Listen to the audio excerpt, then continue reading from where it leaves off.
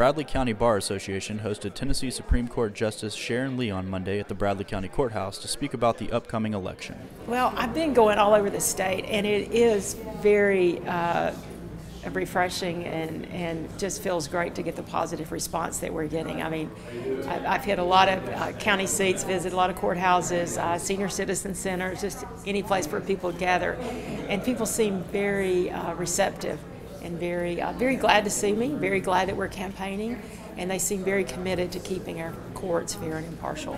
Commenting on campaign challenges, Justice Lee spoke candidly about the effect of out-of-state money playing a role in the process.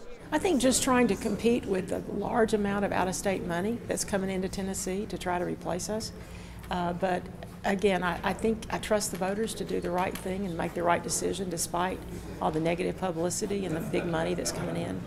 And you have to wonder why they would do that. What would be their motive? And I can't speak to that. But I think people here understand. Tennesseans, we're independent, we're smart, and we don't want anybody telling us what to do. So I feel good about how this is going to turn out and that the voters will see through it and make the right decision. On top of outside challenges, voter misconceptions regarding Obamacare has also played a role.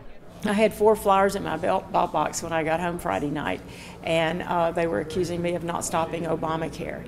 Well, Obamacare, as you know, is a federal law, and the federal courts rule on Obamacare. The Tennessee Supreme Court doesn't rule on Obamacare, has not, will not. That's just not a state issue. So to say that we didn't stop Obamacare is just, it's just not true. Because of some of the things that's happened and some of the ads that have been on TV, some of the statements made, I think it's important to learn the issues, understand what's involved, and personally I would encourage everyone to go out and vote to retain every one of the Supreme Court justices that are up for retention this time. Now that actually amendment is on the November ballot, and it is important to vote because if you don't vote, that's considered a no vote. So if you have an opinion on it, and you should by November, research it, think about it, but it will resolve the confusion or uncertainty or dissatisfaction with our constitutional provision regarding retention of appellate judges. It is an important amendment, and I hope everybody does cast a vote in that election. This has been a WTNB update.